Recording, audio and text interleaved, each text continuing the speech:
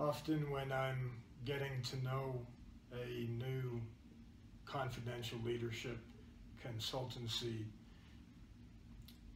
business owner, the position that they represent is a fair amount of candor about the state of their vision and the state of the organization or organization's holdings that they are over, that there's a lack of clarity about that vision and about the specific gauges of function that they would like to see applied. And so there's often a sense of it's doing what it's doing. Some things are working, some things are not working. There's many signals of different types.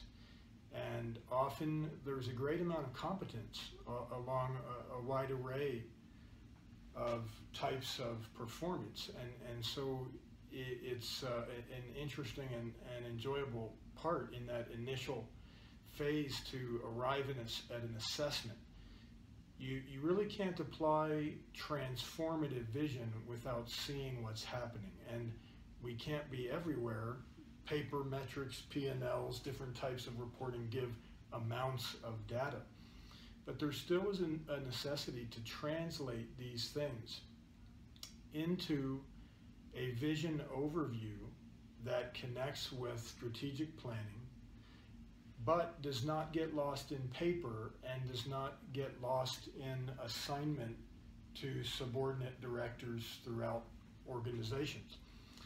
And so to vitalize that visionary capability and the actual carryout so that there's a legitimacy of the agenda of vision rolling in a way that a living pulse can be maintained and adjustments can be carried out that have actual meaning to the bottom line in performance, to the merit of operation, to quality control and everything that may be involved in comprehending the quality of how that organization or set of organizations is performing.